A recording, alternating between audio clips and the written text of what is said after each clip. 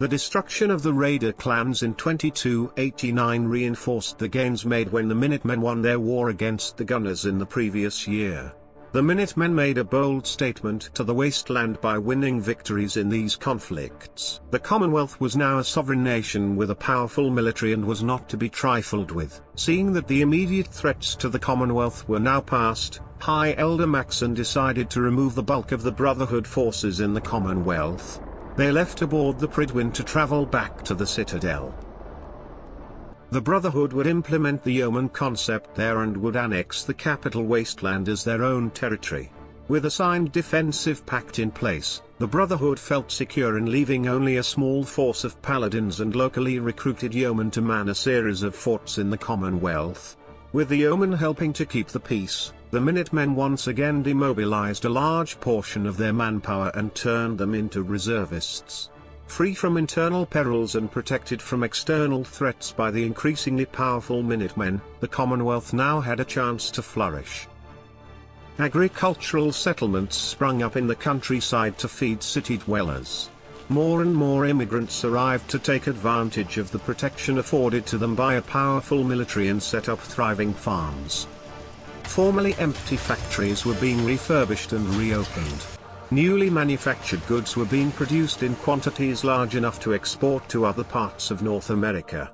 Old neighborhoods in Boston were being rehabilitated for occupation by industrial and construction workers. Trade networks began to be set up, bringing raw materials into the Commonwealth and exporting finished goods. But building this new nation required not just willing hands but raw materials. Lumber in particular was needed to shore up subway tunnels, build new walls, and provide the framework for new housing. This commodity was becoming more and more scarce as loggers had to go further and further afield to find fresh tree stands to cut. The lands beyond the borders of the Commonwealth were still as untamed as ever, and the cost of hiring mercenaries to protect the loggers and guard the work sites was proving to be too high. Far to the north of the Commonwealth there was a solution readily available. An island with vast forests that could provide all the lumber that the Commonwealth could ever need. In 2288, the sole survivor had traveled north and negotiated a delicate truce between the Children of Atom, the Harbormen, and the Synths of Acadia. The truce allowed all three groups to survive without worrying about aggression from the other groups. As the sole survivor left the island, he got the leaders of the three factions to meet on a regular basis to diffuse any tension between them. Now the only threats that existed were the super mutants, wild animals, and trappers that inhabited the forests. The truce allowed all the groups to prosper. More synths came north to live in Acadia. The Children of Atom could worship at their holy sites without disturbance, and former residents of the island began to return and reclaim their homesteads. Fog condensers were manufactured in the Commonwealth and sent north to stake out new areas to settle in. Commonwealth settlers established the Echo Lake Lumber Mill as a settlement. The lumber yard was refurbished and started to turn out high-quality lumber. Seeing the prosperity and growth of these groups, the half-mad trappers of the island retreated farther into the dark forests and the southern part of the island. Just as in the Commonwealth, the super mutants of the island began to disappear. The Harbor Grand Hotel was the last site to be abandoned by the super mutants. By late June of 2289 they were all gone. Nobody knew where they had gone. Enterprising sea captains from the Commonwealth traveled north and brought back barges loaded with fresh lumber for sale to construction companies in the Commonwealth. Seeing this opportunity, lumber companies formed and hired newly arrived immigrants for the hard work of clearing the timber stands of the north. Hunters traveled north to bring back hides and meat from the exotic animals of the island. Maple trees were harvested for their syrup and this was bottled for resale in the Wasteland. The volume of raw materials flowing from the island to the Commonwealth was not insignificant, and neither was the net migration from the Commonwealth to the island. By July of 2289 the number of Commonwealth citizens on the island outnumbered the local harbormen, causing friction. Former island residents would sometimes come back to find loggers clearing their homesteads and living in their homes. Disputes would sometimes be settled by who had the most firepower. The settlement around the Echo Lake lumber mill had grown enough that they decided to send an envoy to the Commonwealth Congress to present a petition for admission into the Commonwealth. A representative from Far Harbor Town also went south to oppose the annexation. She argued that the island was its own region and that the Commonwealth had no legal right to annex territory from others. As August arrived and the last raider tribes in the Commonwealth were being crushed, the Commonwealth Congress took up the question of annexation. Representatives from the Boston area favored annexation as it would provide them with the resources needed to continue rebuilding the city. Western farm settlements opposed annexation. They argued that the Commonwealth had no right to take over land that was clearly not theirs. In addition, they felt that expansion out west into unclaimed lands was a far better option. The arguments continued through the hot weeks of late August. The tempers in the room sometimes becoming hotter than the stiflingly hot summer weather. President Hancock offered up a compromise to the western settlements. In exchange for their support, the Minutemen would build a fort in the western part of the Commonwealth and refurbish the roads leading to western Massachusetts to encourage settlement out west. This political move worked, and by a vote of 32 to 10, the annexation of the Echo Lake lumber settlement was approved. On September 19, 2289, the newly appointed territorial governor, Jonathan Chamberlain, proclaimed Echo Lake Lumber Mill to be the territorial capital for Far Harbor. The Commonwealth had its first settlement in Far Harbor. It would not be the last. The creation of a Commonwealth settlement on the island did not go unnoticed by the other parties of the island. The harbormen were unhappy that the Commonwealth now had a formal presence on the island. They expected Minutemen patrols and tax collectors to follow. The Acadia synths became worried that more humans would mean more anti-synth prejudice, or even worse, the attention of the Brotherhood of Steel. The ones that took the news worst were the Children of Atom. To the Children of Atom, the entire island was a sacred site, second only to Megaton in importance. They only tolerated the harbormen due to the pact made between the sole survivor and High Confessor Tectus. The clear-cutting of so many stands of trees on the island disturbed the Children of Atom, as did the hunting of so many of the island's unique animals. They felt that the newcomers were damaging their holy land and that they would soon be crowded out by all the new settlers. The new settlements at Vault 118 and the National Park Visitors Center petitioned and joined the Commonwealth in early 2290.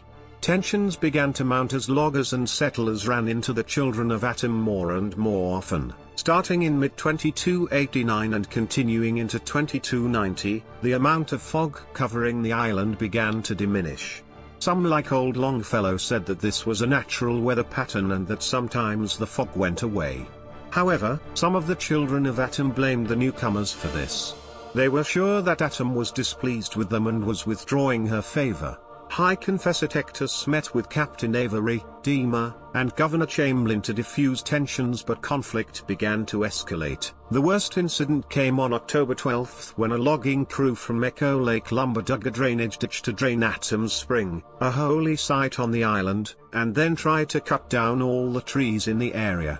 A group of Children of Atom zealots led by Grand Zealot Richter caught the loggers doing this and massacred them on the spot. Mediation did not work this time. The Children of Atom were incensed at the disrespect for their religion. Commonwealth citizens wanted revenge for the massacre. Both Dema and Captain Avery criticized the Commonwealth for allowing its citizens to do whatever they pleased.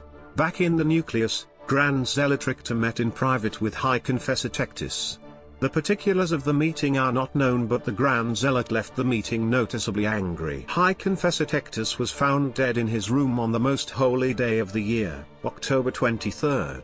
He had apparently passed away from natural causes during the night. The rank and file of the Children of Atom took this as a sign. Grand Zealot Richter proclaimed that Tectus had been called to serve Atom.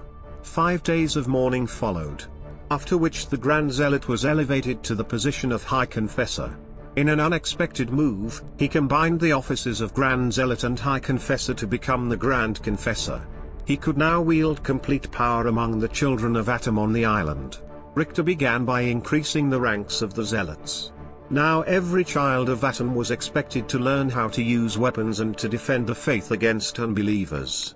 He also sent emissaries to other children of Atom chapters in the Wasteland to encourage them to move to the island and bring glorious division. He then sent word to Acadia in early November. He was severing the cooperation pact with the Synths. He charged that Dima had abused their trust and betrayed the children of Atom and that therefore they would no longer trust Synths. Lastly, he sent word to both Captain Avery and Territorial Governor Chamberlain, stating that the truce that existed between them and the children of Atom was now over and that any future intrusions onto their land would be dealt with severely. The extremely cold winter of 2290 reduced the number of clashes, but as soon as spring arrived in 2291 the incidents began again. Loggers would harass pilgrims at worship, zealots would set up temporary toll stops on the trails. Governor Chamberlain mobilized the Far Harbor Minutemen and they began to patrol the trails between the settlements. Clashes between children of Atom zealots and Minutemen patrols began to occur and sometimes led to violence. At the same time, Alan Lee in the town of Far Harbor began agitating for the town to join the Commonwealth. Lee saw this as the perfect opportunity to finally rid the island of the children of Atom. Other townsfolk such as Mariner, Brooks, and Captain Avery opposed annexation. On March 29 the town held a vote and by a slim margin voted to remain independent. Alan Lee was not dissuaded and kept trying to force the issue in the coming months. An incident finally pushed the tense situation on the island over the edge. On April 2, a large force of children of Atom zealots appeared at the Echo Lake lumber settlement. They declared that Atom had proclaimed that the western half of the island now belonged to the children of Atom exclusively. The Commonwealth settlers had to vacate the settlement immediately. Failure to do so would result in an attack. The settlers did not reply and the Minutemen garrison dug in for the expected assault. The attack commenced at midnight. Using heavy-caliber radium rifles and gamma pistols, the Zealots launched wave after wave of attacks against the defenses. Only a desperate last-minute charge by chainsaw-wielding loggers saved the settlement from being overrun. A relief column sent from the National Visitors Center met a series of roadblocks on the road to Echo Lake and had to turn back. Finally, after the third day without progress, a relief force was sent by boat and landed at Barney's Bait and Tackle. They broke the siege and relieved the settlement. The Zealots scattered, but loomed in the forest around the settlement just out of range, threatening to resume their siege. The senior Minutemen officer realized that even with the reinforcements that they could not hold the position and made the tough call to evacuate the settlement. The troops, settlers, and loggers were loaded onto the cramped boats and sailed back east to the Visitors Center settlement. Unaffiliated settlements like Dalton's Farm and Eagle Cove Tannery were also attacked and overrun. The locals had to flee east to the Visitors Center settlement for protection. Some farmers were allowed to stay on the condition that they converted to the Church of Atom and provided food to the children of Atom. Governor Chamberlain radioed a desperate plea for help to the Commonwealth. This was picked up by the Civilian Intelligence Agency. Deep inside the switchboard, the information was reviewed by analysts and by Fahrenheit, the head of the agency. She then prepared a report for President Hancock. News of the disaster was already spreading. The debacle of losing the territorial capital to religious extremists was resonating in the streets of Diamond City, Goodneighbor, and Bunker Hill. Some began to question what the Commonwealth was doing in a land so far away. After studying the reports, President Hancock realized that he had to quickly send troops up north to rescue the situation. But now, he faced a political dilemma. The armed forces of the Commonwealth, known by most as the Minutemen, had been reorganized after the Raider War. Support and specialist units continued to operate as normally. But only half of the armed forces were active duty soldiers. The other half were put into reserve status or became settlement defense forces. He could send the active duty units north to battle the religious extremists, but he would have to ask Congress for the funds to activate the reserves to man the defenses back home in the Commonwealth. Doing this would be a huge financial burden. It would also call into question the annexation of territory in Far Harbor and his decision-making ability. In addition, sending hundreds of combat troops north might look like a full-on invasion to the local population. He was desperately hoping that he could persuade them to peacefully join the Commonwealth and add more settlements on the island. But Hancock, ever the crafty politician, engineered a refined solution. He would send 2 of the Minutemen scout platoons, the Commonwealth's Special Forces units. As small units of the regular military, he did not need the approval of Congress to send them. They would go north as military advisors and trainers. In this role they would be free to travel through the island and by applying precision strikes begin to turn the tide of the conflict. In a speech to Congress, he announced the move on the 13th of April. Calling the deployment of the scouts an intervention rather than an invasion, Hancock explained that the scouts would be there as military advisors to Governor Chamberlain and to train up additional local Minutemen to defend their settlements from the religious extremists. By April 18th, the first squads of Minutemen scouts boarded boats headed north for what would later be known as the Far Harbor Intervention.